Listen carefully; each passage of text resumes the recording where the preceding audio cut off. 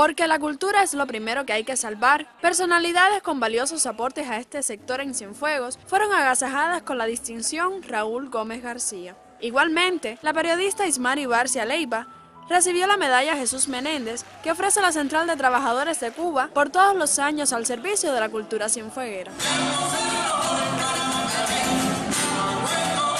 Por último, el Buró Provincial de la Central de Trabajadores de Cuba entregó un reconocimiento especial a los hombres y mujeres que viven por y para la cultura y lo recibió Alicia Martínez Lecuona, directora general del sector en el territorio.